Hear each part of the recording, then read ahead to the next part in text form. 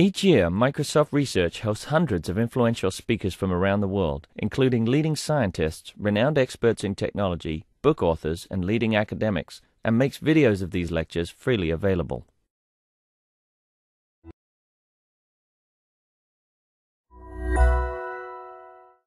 I'm Kameen Whitehouse. I'm a visiting scholar here at Microsoft Research, coming from the University of Virginia, where I'm an associate professor, and I'll talk to you today about some of the work my group is doing sensing doorways and trying to use that information to figure out what's happening inside a multi-person home. So the first question is, why are we sensing homes? Well, for better or for worse, the average person in the United States spends 90% of their time inside. And 60% of that time is actually inside their own home. That number can actually go up for certain populations of interest, the elderly, children, people who work from home. And we're trying to leverage that fact to use the house, the home, as a window into the people's lives, to understand what's happening in their lives. And for example, we want to know how much energy people are using, what they're using that energy to do, and how they might change their behaviors to reduce their energy consumption. We also want to understand people's sleeping habits, eating habits, and any changes in those habits or other habits that might indicate health or illness. And of course, we also want to understand social interaction in the house. For example, how well and how effectively people coordinate to have dinner together or to share resources like a car. And the way people might do that today is to instrument the home, instrument the objects in the home, and instrument the people to understand what's happening. So let me give you some examples.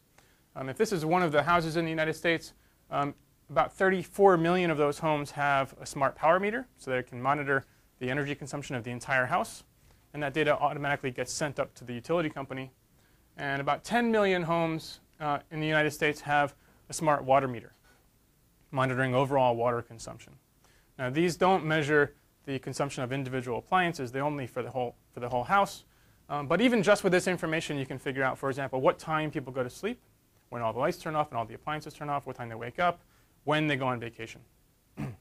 And if you want to get more fine-grained information than that, then you can add more sensors. So we can disaggregate that power consumption, for example, into individual appliances, or water consumption into individual water fixtures. The way people typically do this is to add additional probes, let me call them probes, to the objects themselves to figure out, let's say, when the object turns on or is activated or deactivated, and then how much energy or water it consumes. Another way to do that is to add more sophisticated sensing to the power mains or water mains that can help differentiate those objects and identify how much energy or water they're consuming in real time. And once you've done that, you can figure out what objects people are using, and from that you can figure out activities. For example, if you know that the bathroom sink and the toilet are being used, somebody's probably using the bathroom. If you know that the kitchen sink and the oven are being used, somebody's probably cooking dinner. And that solution works well. The only, or one main problem with that is that you're monitoring activities at the household level. So we don't know which individual is cooking. We don't know which individual is consuming water in the bathroom, and so on. And this is a problem in particular for things like elderly monitoring in a house, where you might have one sick individual and one healthy individual both living in the same house. And you want to know, is the sick individual waking up? When are they sleeping? When are they eating? How often are they using the bathroom? And so on. And if we can't differentiate the different people in the house, then we can't do that kind of monitoring. So of course, one problem here is that people don't all live alone. In fact, only 10% of the population in the United States lives alone. So we really do need more effective solutions to monitor individual people in multi-person homes. And the way people would do that today is to add tracking systems. For example, cameras or microphones or wearable RFID tags or other solutions like that. As you can imagine, people are reticent sometimes to accept this technology into their homes. And so for that reason, it's hard still to monitor multi-person homes. And what I'm going to try and convince you of today is that we actually don't need any of that. That all we need to do is instrument the doorways, sense the doorways, and turn those doorways into portals to see the multi-person homes, to extract information about the multi-person homes, such as activities and energy usage of the individual people. And we can do that with no need for cameras or microphones or wearable tags, and no need for additional probes on the objects in the house or the infrastructure in the house. That's the goal. So why do we believe that the doorway is so important, that the doorway can provide so much information? Why not sense the walls or the windows or the floors or the furniture or the appliances? Well, the reason is that the doors are essential to the rooms, and the rooms are core to the structure of the home. So rooms don't just divide space, rooms also divide activities. A room is equipped with furniture and objects for certain activities. You can't sleep in the bathroom, you can't brush your teeth in the bedroom, you can't cook in the living room. Right? Every room is instrumented for specific activities. Rooms also divide things like lighting and heating control. Right? The walls around the rooms help to insulate from thermal transfer or light transfer. And so you can control rooms individually, but you can't control necessarily parts of a room or multiple rooms as easily. They also divide social interaction. Walls divide people, but common rooms and hallways and so on help bring people together. In fact, the aspect of a doorway and rooms separating things in a house is so fundamental that just about 2 years ago from Notre Dame, some psychologists performed a study showing that walking through doorways causes forgetting. And the idea here is that as you walk through a doorway, your mind believes you're about to change from one episode of activities to another. And for that reason, it files things away in your memory, and it wipes your cache. So it clears out your working memory. And it does that as soon as you walk through that doorway. That's how fundamental the doorway is to the structure of the house and the way we perceive the house. And that's why when you walk into a room, often you might find yourself, maybe not you, but I at least, find myself forgetting what I came in the room to do. Because as you walk through that doorway, your working set has been cleared. So the doorway is not just part of the physical structure of the house. It's a core part of the semantic structure of the house. And by sensing that door, we hope to keep our finger on the pulse of what's happening inside that home. So to test this theory out, we built a prototype. So let me explain how this prototype works. The prototype is a doorway sensor. And you can see it's kind of a plastic enclosure that snaps in behind a door jamb at the top of the doorway. And it's got a lot of sensors built into it. For example, it's got a motion sensor, 2 motion sensors, in fact, one pointing in each direction to monitor the adjacent rooms. Some of them have a door latch sensor if the doorway has a door to monitor whether the door is open or closed. Inside that enclosure, you have things like temperature sensor, magnetometer, light sensor. And the last thing that you see here is an ultrasonic rangefinder that can measure distance, and it's pointing downwards into the doorway. I'll explain to you what all these sensors do and how they work together. But first, let me explain what they're supposed to do. So we take these sensors and we combine them, these doorway sensors, put one in every door in the house. And we combine them with the electric meter and water meter that I discussed earlier that are already being deployed across the country because they basically make billing easier for the utility companies.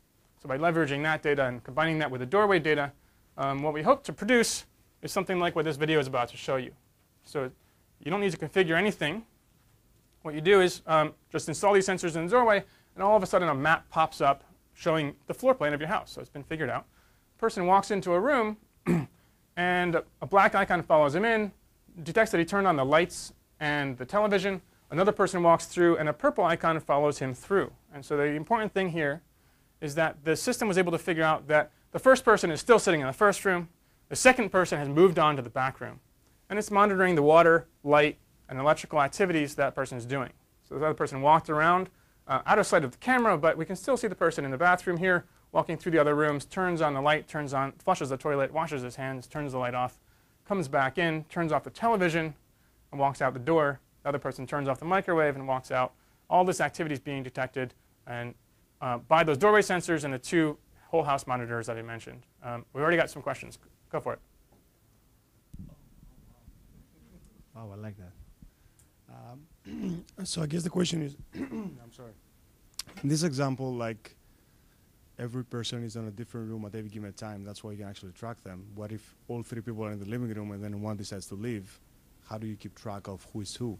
It's a good question. If you have multiple people in the room, that can be problematic. And we're still working on solving that problem, but we still think that we can do a pretty good job just sensing at the doorways. And I'll explain why later. Yeah. How are you able to get the smart meter data? Were you getting it from the utility company or directly from the meter itself? Practically speaking, we installed our own that we could get the data from. Okay, because I was going to say it's really hard to get the data from the utility company. Yes, you can, depending on which part of the country you live in, get that data, although you won't get it at a higher enough resolution to do what we're doing. So we basically installed our own. The idea is, in the end, that power meter data would be available. And in a good number of parts of the country, there are incentives for power companies to give that data to the customers, and they do give that data, although not necessarily at a very high resolution. Other questions? OK. So that's basically what it's supposed to do. Now let me explain how it works. So I'm going to talk about, in the rest of the talk, I'll tell you about two main things about this application. One is the technology itself, how this whole thing works. And then I'll talk a little bit about applications, which basically means what we're going to do with this kind of technology. So to start out with the technology, I'll talk about it in three different pieces. There's first what we call smart blueprints, the thing that infers the floor plan of the house and the location of all the objects in the house. Then there's what we call a Doorjamb tracking system that figures out which room people are in. And then there's something we call fixture sense that identifies which fixtures are being used. So the first thing we want to do is figure out, after the person installs these sensors in the doorways, what that floor plan looks like and where the sensors are relative to each other. And so if you imagine that these circles represent the motion sensors on both sides of that door, we've got one of these doorway sensors in each doorway. Now the system, of course, hasn't been configured. It requires no configuration. So to the system, it looks like an anonymous set of unordered doorway sensors. And what it's trying to do is figure out what that floor plan looks like. So the first thing it does is look for motion sensors that detect correlated activity. So if it senses that motion sensors are correlated, it connects them with a line. And it looks for cliques. And it forms a graph, and it looks for the cliques in the graph. And each clique represents a different room. And we know that two motion sensors are put on every side of every doorway, and they're connected in the same physical enclosure. They can't be separated. So for example, these two motion sensors here, we know are connected in the same physical enclosure. Therefore, these two rooms, the blue room and the red room, the blue clique and the red clique, must be connected.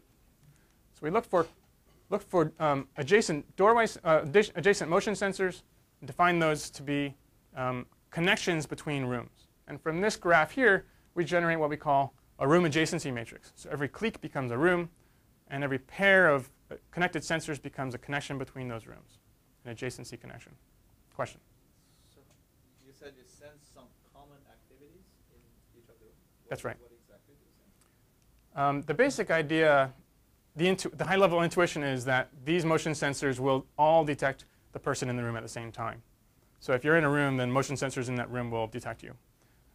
It's actually much more complicated than that. But for short, brevity, I'll skip over that detail. So you have to, after you install this, you have to walk around the house? Yes, that's right. That's right. There's a learning period where it figures out the floor plan, and then you can turn on your tablet computer and see the floor plan.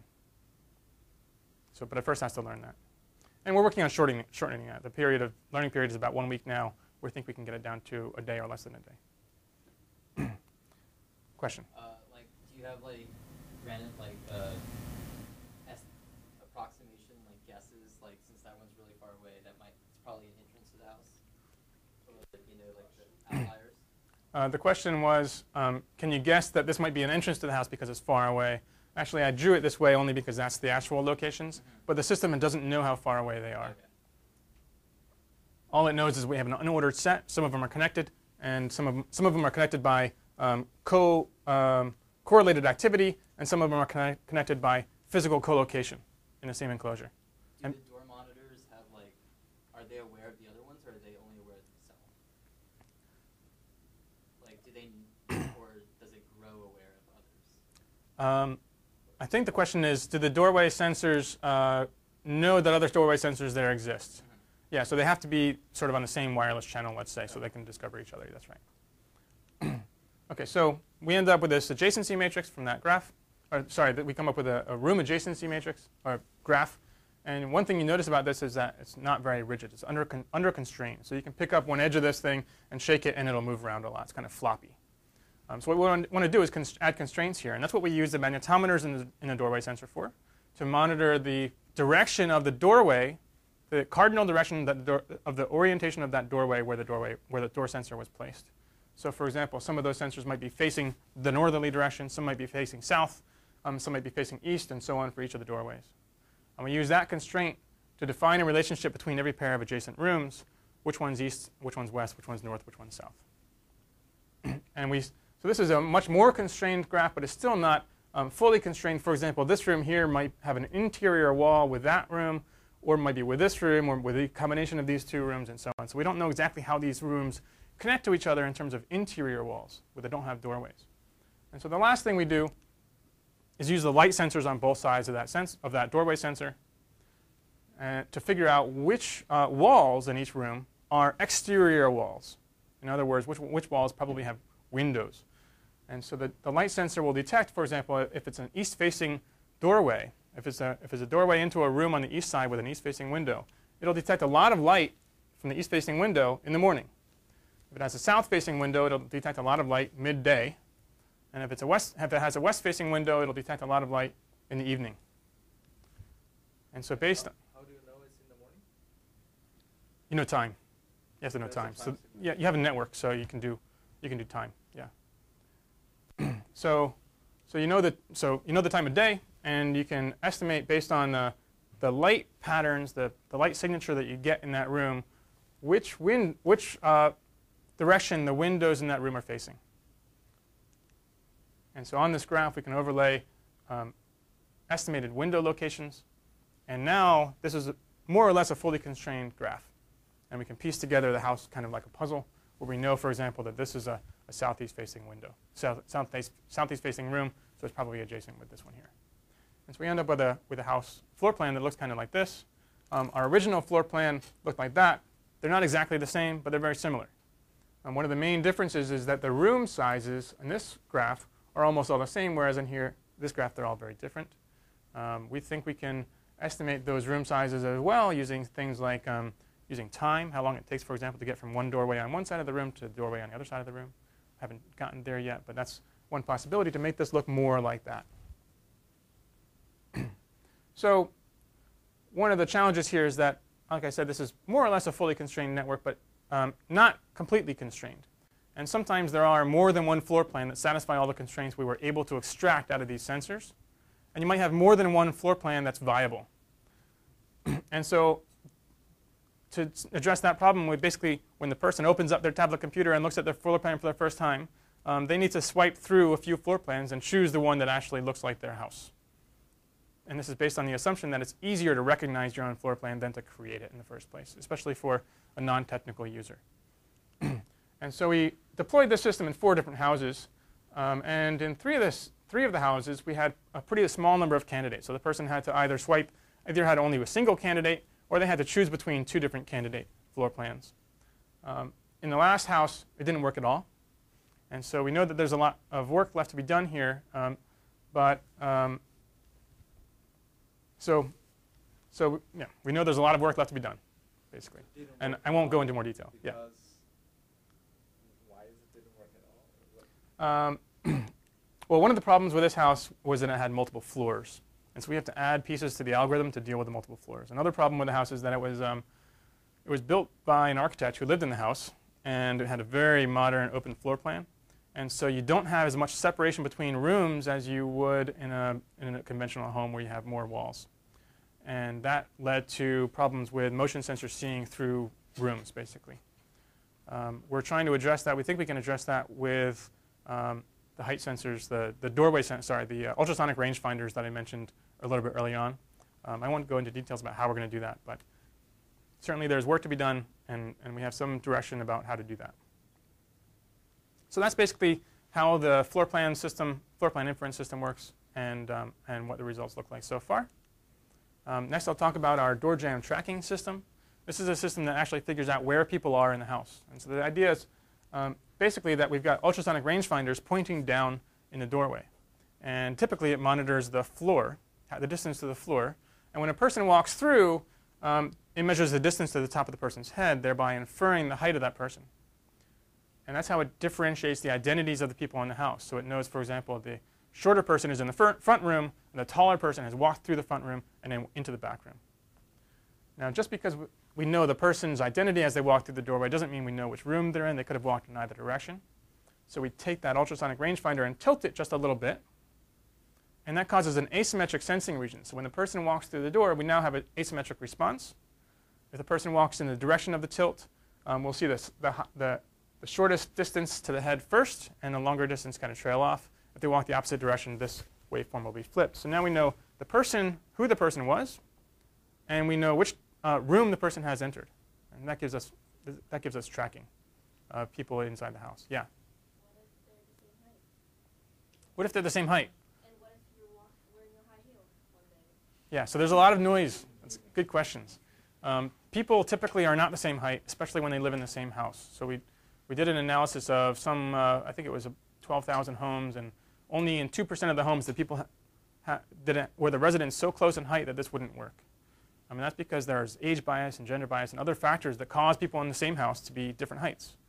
Sometimes you have twins. We just don't support twins.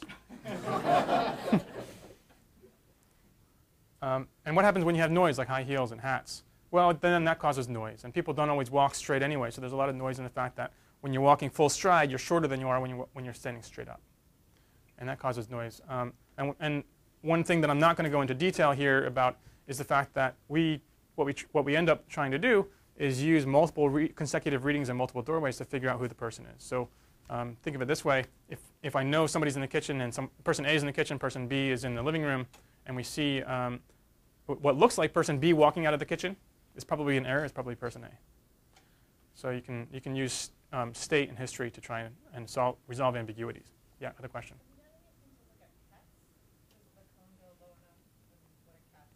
Have we done anything to look at pets? So pets are basically not detected by the system because they're too small. If we did have, but there are applications for tracking pets. Oh, yeah. And if we just change the sensors, we could do that. But right now, our sensors don't detect anything lower than a certain height, which is good for certain purposes. Yeah, so we also cannot detect children right now, which is a good thing for IRB purposes. But but in the future, this would be able to support children, in theory. That's right. The range of the sensors is only about that far. Question? Yeah, so the range of the sensor is not very far. At least it becomes very inaccurate as you get down towards the ground. So we tested this system and compared to a conventional tracking system. So you might say, why use doorways to track people? Why don't you just use like an RF beacon? People have been doing indoor tracking for a long time. And the reason is because, like I said, rooms are really essential to what we're trying to learn about. And indoor tracking systems using, for example, RF beacons don't do room-level tracking. They do meter-level tracking. And in a house in particular, you might have a desk sitting very close to a wall. And if you have 1 meter of error, that puts you on the other side of that wall. Or people might often sit near a doorway, and we don't quite know which room the person's in. So we compared this, where we installed our doorway sensors on the doorways. We installed tracking beacons where you see all these blue beacons. These are basically RF transmitters that look kind of like this, transmit a wireless signal, and we use that to localize the person who is, number one, walking around underneath the doorways, but number two, carrying a wireless transmitter as well. And the results of this study with 3 sets of 2 different people showed that our doorway tracking system was able to achieve about 90% accuracy in terms of room localization, whereas the wearable tracking system got about 37%. And that's not to say that wireless RF wearable tracking doesn't work, but it doesn't work as well for room-level accuracy. So if you're talking about meter-level accuracy, the results would actually be inverted, right? We'd have smaller error in terms of meter-level accuracy for an RF tracking system, but higher error for a room-level tracking system. Question? Ground truth was people walking in the study had a little cell phone and tapped on the room that they walked into. Yeah, good question. Right, so this is not an in situ study. This was a 1 hour each study. Yes. Right. in situ so far, it's hard to get ground truth. Yeah. Okay, so that's how the Doorjamb tracking system works, and now I'll talk last about the fixture sensing system. So the basic idea here is that we have now figured out what the floor plan is, and we also know how people move around in those rooms. But we don't know what fixtures are in the house or where they're located. What we do have, though, are data streams from the electrical mains and the power mains. And so what we can try to do is, for example, if the person walks through, let's say, doorway number 7, and we detect a flow that looks kind of like a toilet, we can assume there probably is a toilet in that room. And if we then detect flow that kind of looks like a sink, we can assume there might be a sink in that room. The person leaves that room, let's say, walks into a different room, and we start to see power data that looks kind of like a light bulb and a TV. So we assume there's maybe a 100-watt light bulb in this room and a television. And so from that, we also can figure out all of the other electrical and water fixtures in the house and where they are located in that house. And once we know where those fixtures are located, what fixtures there are and where they're located, we can also try to identify what kinds of rooms they are. So for example, any room with a toilet is probably a bathroom. Any room with a fridge or a microwave is probably a kitchen. And rooms where people sleep at night, those are bedrooms. So how fine-grained do you have to sense, especially the power meter? That's a good question. The power data, it depends on what you're actually looking at. So if you're looking at a toaster, you might need something like on the order of sub-hertz, so on the order of a few seconds. But if you're looking at other things like light bulbs, we found that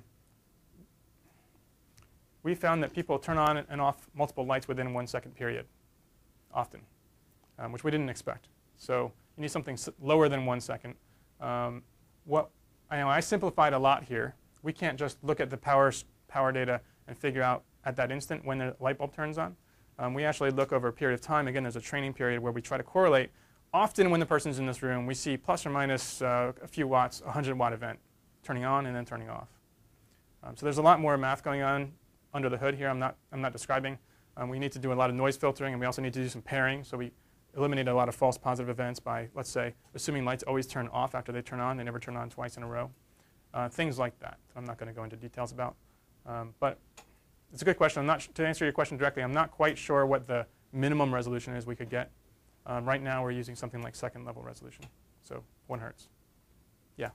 So are you able to map the paths people are taking in the room, or just the point from door sensor to door sensor?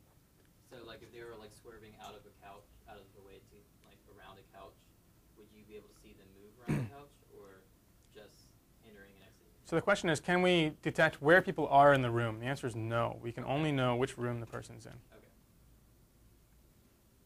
Okay.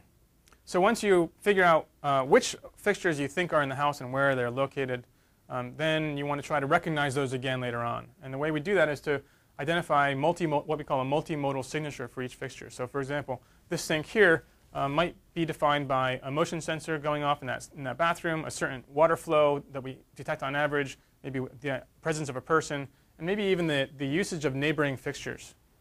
And so based on this multimodal pattern, multimodal signature, we can recognize when that specific sink turns on. Otherwise, all the sinks in the house and all the light bulbs in the house look more or less the same, and you can't tell which one turned on or off.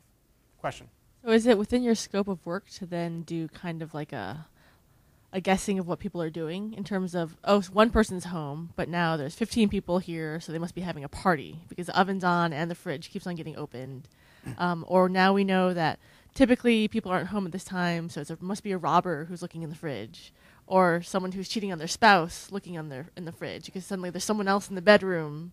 I'm just because I know that since you're collecting the appliance level data, I'm just wondering if you've started doing that mapping of what can be assumed other than, because I mean you're starting to do some of it like, oh, the water, they must have flushed the toilet. Yeah, these are good questions coming from a privacy expert. So I think it is within scope. We haven't gotten there yet. But we'd like to look into these things and see how much there is we can do. So security is actually right now the highest growth, the biggest industry in terms of billions of dollars in terms of home sensing. I think it's somewhere on the order of $20 billion market in the US. So can we transplant that industry? I don't think so, because if a robber can just get down to the right height and walk through the house and not be detected, then it's not a very secure system. So maybe there's something to that, but we would like to identify activities that people in the house are doing legitimately, and from there start to identify patterns and so on. Yeah. Question.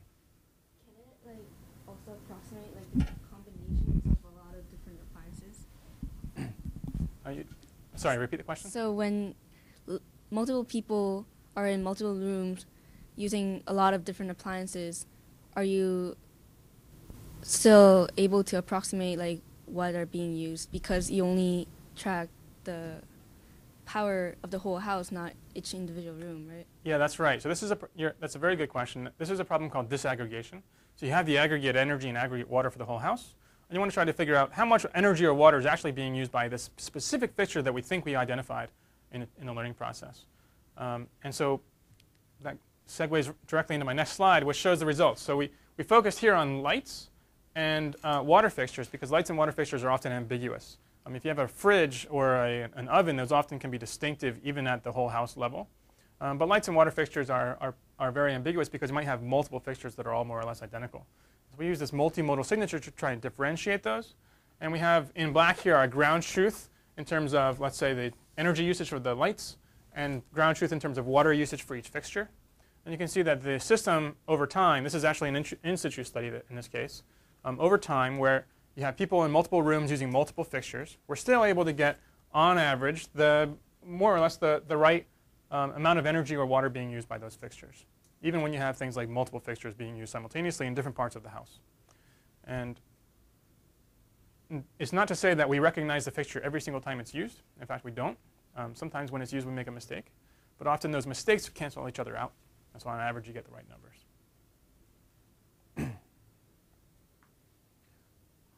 So that pretty much explains how the system identifies the floor plan and tracks people and identifies what fixtures and water fixtures and electrical fixtures are being used.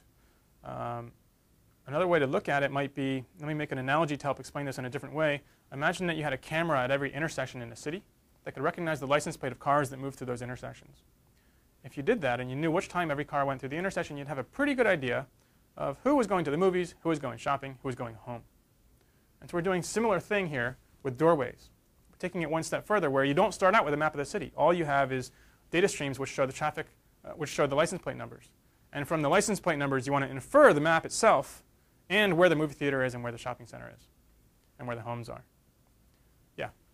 I have a slightly philosophical question. Okay. We can take now or later. I'm totally, as a technology person, obsessed with this idea that you could do it fully automatically, but it seems like the design space of figuring out where all the fixtures are, figuring out where the rooms are, has the fully automatic or the completely manual, and then there's sort of some middle ground, oh, we think there's a toilet in this room, is that true? And it feels like, depending on the cost benefit, if I'm worried about my father who's elderly falling down, I might be motivated to actually tell you where the stuff is in the house.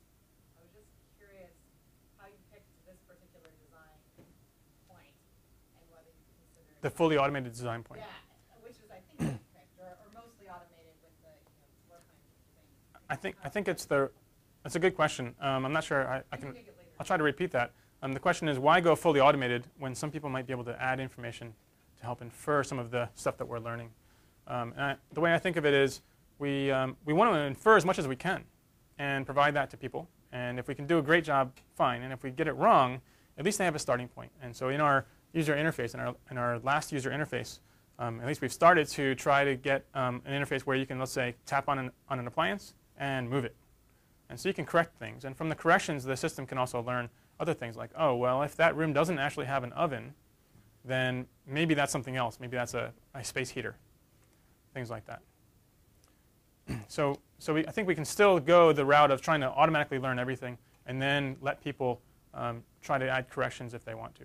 But it's good to have a starting point. Right, I think the training period is interesting too, right? If it takes them 30 minutes to do it manually and it takes a week to learn automatically. Agreed. A week versus 30 minutes is a big difference. We're targeting 30 minutes. Okay. Right now we're at a week. And we see a path to get there that I won't go into. Okay, so other questions. So I'm about to transition from how it all works to what we can do with it in whatever time we have left Are there questions now? Yeah. This might be. This is more related to the Doorjamb, but what happens if they're? So you said then if like A's in the kitchen, but you could have detected that like B's walking out of the kitchen, but B's not in the kitchen, then you assume that A's walking out of the kitchen. But then if you had like certain states and your actions didn't really make sense, and then you infer from that, and then if those things, if those little errors build up, do you refresh and like reset the whole door things, or do you just keep adding to the finite states? This is, I think what you're asking is, as you're estimating state in real time, what happens when you realize you made a mistake in the past? Does it crash or does it refresh? So that's a good question. There is a commit point where we can no longer go back, and that's we can define that in terms of the fact that we'll never get more information about the past. So we do have a commit point. But up until then, we can give the user, let's say, one of two outputs. One is the current estimate of what's happening, and one is the best estimate of what's happening. So we can either show them, what's happening, what we think it is now, or we can show them what later on. They can go back and look and replay, and they'll see some different estimate, let's say. But there are constantly. We're actually working with what's called a particle filter. So there are thousands of estimates of what's going on, and we have to try to distill that down in real time. And at some point, it commits, but it's not in real time. It might be delayed by minutes or hours even. Yeah, question?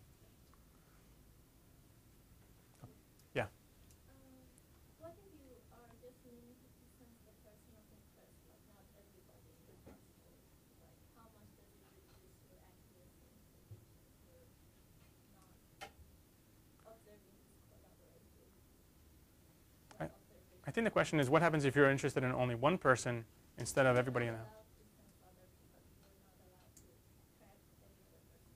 Oh, that's a good question. What happens if we're not allowed to track anybody else? I don't know. I don't think we can do that right now. I don't think there's any way to do that. There's always unless they're really short, we can't do that. Yeah, exactly. They have to crawl. Ultrasound absorber. There's always some uncertainty about who the person is and who's using an appliance and which appliance is being used, and so. Because of that uncertainty, I'm not sure we're sort of constantly resolving that uncertainty as time goes on and resolving it into the past. And so I'm not sure there's any way for us not to sense people if they're in that house. Yeah? I'm not sure if you already addressed this or not, but what happens in the very rare case of two people are going through the doorway at the same time? A little rare, but how's your system? Good question. If two people go through the door at the same time, and let's say they actually squeeze through the door simultaneously, then we can't get them. Usually, there's a space between them, and that space is detectable. So let's say the space is even as small as a foot. Now, that would be very uncomfortable to walk behind someone with a foot space, but you can still pick that up and know that there was a space, a gap there, and we can separate that into two events. Well, like one person's coming through the opposite direction, the other person's going through. Yeah. In that case, we might miss one of them. We'll miss actually the shorter one because we'll detect the taller one, and that'll be called a false negative. So we missed somebody, and hopefully, because you saw the person over here and you saw them on the other side, then you can infer they must have walked through at some point. We don't really know when, but we know they walked through. So it's a false negative. OK, so what I'd like to do now is transition a little bit from how this whole thing works to some of the applications that we've been using it for. There are a number of applications here ranging from heating control to hot water heating to lighting control. In the interest of time, I think I'm going to focus on only two of those, the middle ones, just because we're a little short on time. But please do stop me if you have any questions about those. So the applications that we've been focusing on are energy conservation, primarily in the energy conservation realm. And the reason is because residential energy is a big problem. It accounts right now for 22% of the total U.S. energy usage in the country, in the U.S. So it's a pretty large fraction, larger than cars, for example. All of transportation, including cars, planes, trains, buses, boats, that's 28%. So 22% is a large fraction.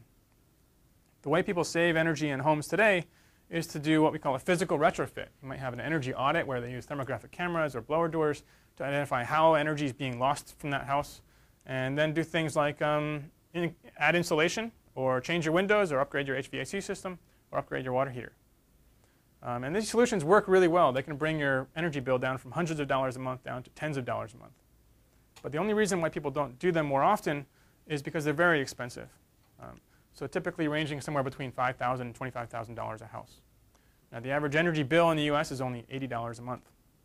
So if you save 30% of that, 25% of that is $20 a month. It takes a long time to pay back your $25,000 investment. So that's the only reason why people don't do this more often. This is a big problem, and we're working on the hypothesis that what we call a computational retrofit, so adding sensors, intelligence, and control, can save as much energy in homes as physical retrofits, but at 10 to 100 times lower cost. And specifically, we're targeting something like $300 for the base sensing system plus the cost of actuation. Yes?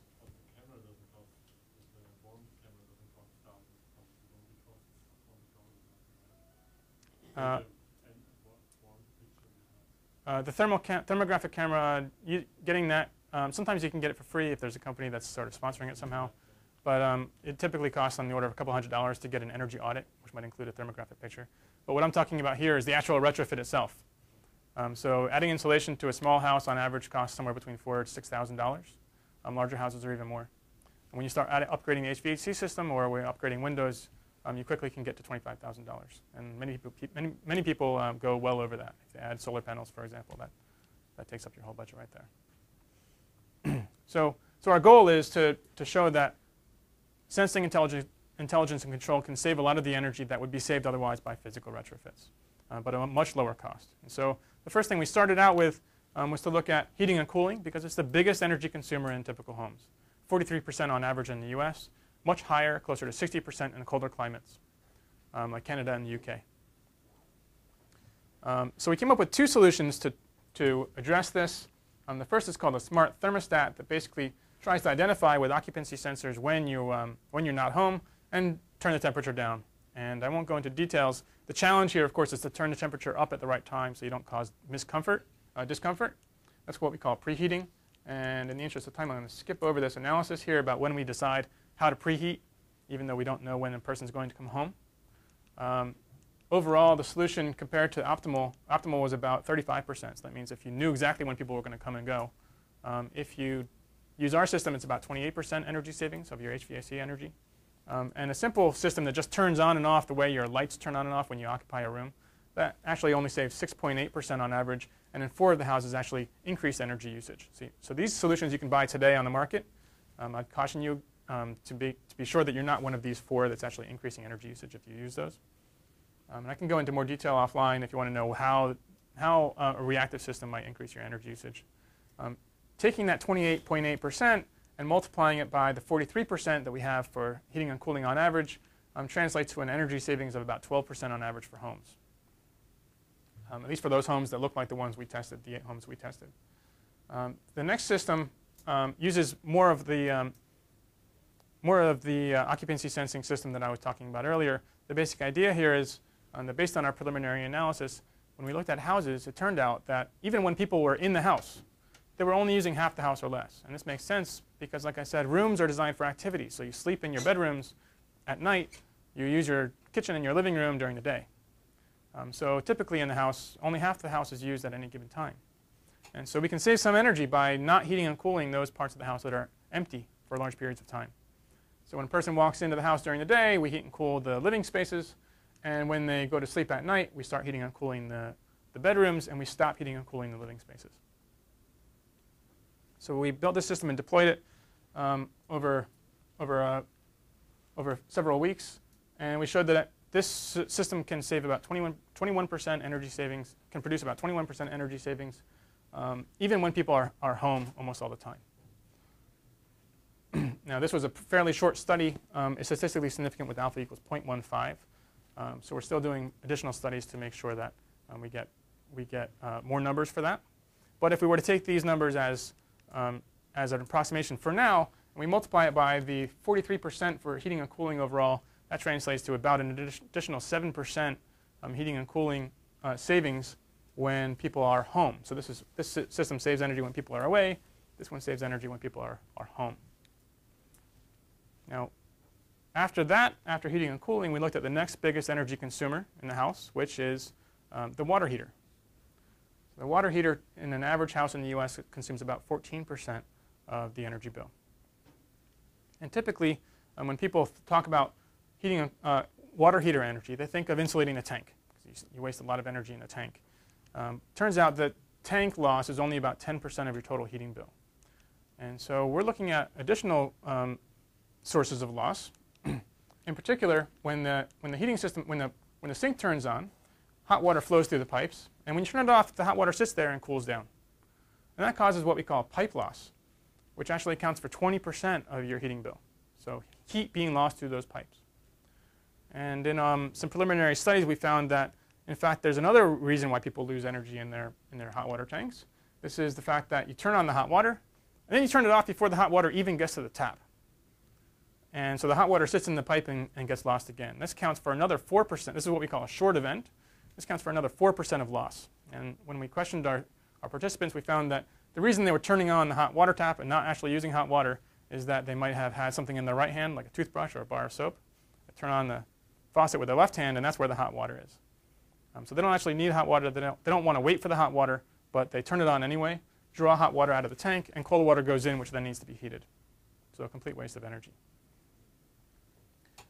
So the solution that we're exploring now is to add flow meters to our hot water mains and our cold water mains to identify how much water, what the temperature of the water at a fixture currently is. So people typically mix at the fixture. You turn on some hot water, some cold water. We sense how much is being used at the fixture and what temperature the person wants. And so we already know, like I was explaining before, which water fixtures have turned on. And we learn a profile for each fixture, what the temperature is that people want. And it turns out that every fixture has its own water temperature, desirable temperature. So showers are typically on the order of 95 to 105 degrees, depending on the person. And sinks can be different. So a kitchen sink might be 120 degrees if you're washing dishes, but a bathroom sink might, again, be about 105 degrees. So if you learn the temperature that people want, then you use a water mixer afterwards, once you've identified that a fixture has turned on, to pipe water at the right temperature to that fixture. So if you're typically piping, let's say, 130 or 140 degree water, and it's cooling down to 70 degrees, we're now piping something like 100 degree water cooling down to 70 degrees. So we've reduced that pipe loss by on the order of 50%. And I won't go into details about the results, but we analyzed this on the order of I think it was 5 different houses, and demonstrated energy savings of about 10% without the person noticing anything at all in terms of hot water usage. So they never noticed the water being colder. And if we were willing to make them feel cold water every now and then, because we were a little bit aggressive and we got it wrong, they actually did want hot water and we didn't know it, or they wanted water that was hotter than we expected, then we can save additional energy up to about 15%. So in the interest of time, I'm not going to go over those results, and I think I'm going to have to skip over this last piece also, but I'll give you the basic idea. The problem here that we're trying to solve is what's called daylighting. So you use daylight from the windows to light the room, and when there's enough daylight, you dim the lights inside. Now the problem that we had to face is that daylight is an unstable light source. It changes all the time because of clouds and other factors like shadows. And so you don't want to be flickering the lights on and off and closing the blinds and opening them. Turns out, in fact, that people who are daylight harvesting systems that are out there today, 50% of them are disabled because people find them annoying. They're changing too much. And the ones that aren't annoying are too conservative. They don't save enough energy. And so they're only 50% as effective as they were expected to be. So the savings from daylight harvesting is pretty low right now. And what we're trying to do is predict the actual light levels in the future and change the the daylight harvesting system so that it can provide the right lighting levels without causing annoyance to the user. So again, in the interest of time, I'm going to skip over these details. But the basic idea was the end result is that we're able to reduce glare by about 45% and reduce energy waste by about 60% simultaneously. And at this particular operating point, other operating points give you a different trade-off.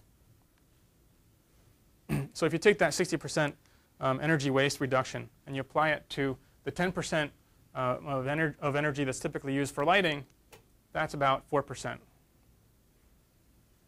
And now you take the energy savings from heating and cooling, water heating, and lighting, and you combine them all together. And that will add up to about 25% of the household energy usage. Now, this is all very experimental, small sample sizes, and so on. So we've typically analyzed these houses somewhere between analyze these systems with somewhere between 4 and 10 houses at a time. So very small sample sizes, not necessarily conclusive. There's a lot more work to be done. But if we were to take the results that we have now, the data that says that we're able to save about 25% of household energy usage. Now to put that into perspective, let's bring it back to the overall graph where we talk about 22% of the total US energy budget being residential homes. 25% of that is about 5.5% energy savings. In comparison, the entire aviation industry, meaning all planes, commercial jets, and so on, is about 2.5% of the national energy budget. So even if we're able to save only half the energy savings that our data currently predicts, that would still be about the same as making all planes in the world solar powered for free, or for the cost of adding these systems to homes. So we think it's a promising direction. This is sort of why I think computer science is the fastest way of the best and the easiest way to save the world. So I hope I convinced you. I want to just thank all the people in my group who contributed a lot to this project, and happy to take questions. Thanks.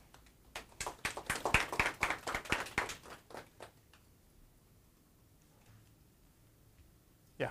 So, are you able to so do you have like a database of like floor plans, and so you can kind of guess like the most common floor plans used, or these? Because Yeah. then if you know like the neighborhoods installed, like most neighborhoods kind of have the same floor plan. That's a really good point. That a lot of neighborhoods have similar floor plans. So you can use data from multiple houses probably to come up with an idea of what these floor plans might look like. We haven't tried to do that. So basically what you're trying to say is use a prior on your floor plan distribution. And we haven't tried to do that. Okay. But that could help a lot. In fact, some architects have told me, there are only a limited number of floor plans. Right. So unless you have enormous houses, they'll typically be a finite set. So we could do something like that. So are you like developing like I guess pattern recognition like across multiple houses, or are you just doing this per household? Like trying to learn the patterns per household versus using multiple households to. That's a good question. So I think to repeat the question is, are we trying to identify patterns in a single house, or are we trying to find patterns across houses? And I think ideally we would do the latter. It's very expensive to run these studies, so we haven't been able to scale up more than about 10 houses in a particular study. So we can't do that yet. Okay. But ideally that's where we'd go. Yeah. So the water mixture you showed, to mix the hot water and then cold water, how exactly do you do that? Is this a wireless controlled device that you join the two flow? Yeah, that's right. So a water mixture can basically take a proportion of hot water and a proportion of cold water. And this is sort of how there are certain showers that are thermostatically controlled. So you have you set the temperature, and no matter whether somebody flushes the toilet or not, you'll never get burned because it automatically adjusts the hot and the cold temperature. So you could use something like that to choose the temperature, and then it would just mix the water in the right proportions. We didn't build a hot water heater, so this is all analysis based on the homes that we instrumented. So we measured how much hot water was being used, what the temperature of that water was, what the temperature of the water was at the tap, and when people actually used water. And then did an analysis of if we had replaced that water heater with a new one that did this, how much energy would actually have been saved. So we didn't build hot water heaters and retrofit all these houses. So if we were to do that, we would end up using something like this thermostatically controlled water valve that I was talking about.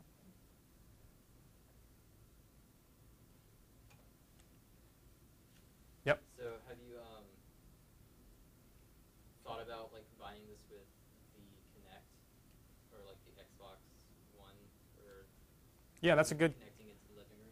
It's a good question. I think that ultimately the long-term solution, maybe it's, and I guess our privacy people have less, so I'd love to get their feedback on this one. Ultimately, the solution, who knows how far into the future, will be to use cameras to track people around and to figure out what's happening. I don't think the population at large is ready for that yet. And one of the main reasons for doing the work the way we did it is to not collect any private information about people. So we're not using microphones, we're not using cameras, we're not requiring people to wear tracking devices. But ultimately, I do think that things like Connect and other systems like that will be invaluable. Right now, I don't think people would be happy having them in their bathrooms, Right. for example. Like not necessary, but like add-on features, or you know, you could hook it up and sync. It could be complementary. I think it could just be a solution in itself. Yeah. More generally, is the processing for this figuring out what's going on? Is that done by a central unit? Is that distributed? Are you adding this to an existing computer, or do you have to put in a special module for this? Right now, because it's experimental, all the data is being collected at one PC in the house and then uploaded to a database where we do all the processing. And some of that processing is online. Most of it is offline, so we do it post facto. In a real system, I think people wouldn't want their data to be sent out of the house. So you would end up with something like a tablet computer on the wall. Maybe that's a home console. Maybe it's a thermostat. And that's what's doing all the processing. And hopefully the data never has to leave the house. Now, of course, if you want to do correlations with neighbors or aggregate information across multiple houses, you'd have to aggregate that data somehow. And there might be some way of getting anonymous data out of that house. Is there a way to, so if I'm at like work, can I see which individuals are in certain rooms, like in real time? Or like That's exactly day's what. activities? Yes. So if you're that little okay. map that you saw in the Yeah. beginning, if you pull that up on your phone Okay. and you tap into the data stream, then you would be able to see that kind of thing. Our goal is not actually to present that visualization to the users. That's more or less for our purposes. Right. The goal is maybe use that data to automatically do control of the house, to give aggregate feedback, like you should be cooking at different times of day or something like that. But in theory, yes.